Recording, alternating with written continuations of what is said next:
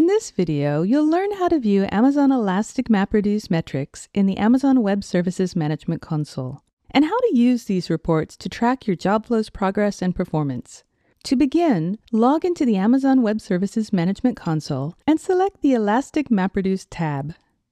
This shows the job flows you've launched. To view metrics for a job flow, click on it to bring up the Job Flow Details pane.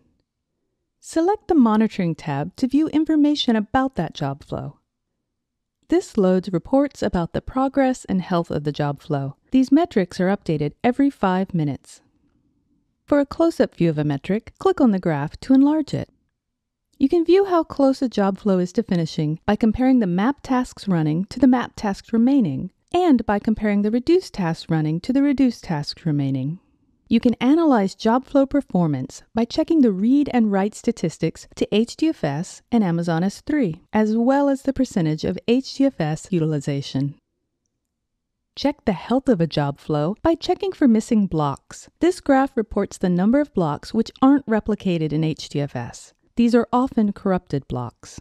Another indicator of job flow health is the Live Data Nodes report, which is the percentage of nodes receiving work from Hadoop. Nodes that are not receiving work have likely been blacklisted for being non-responsive.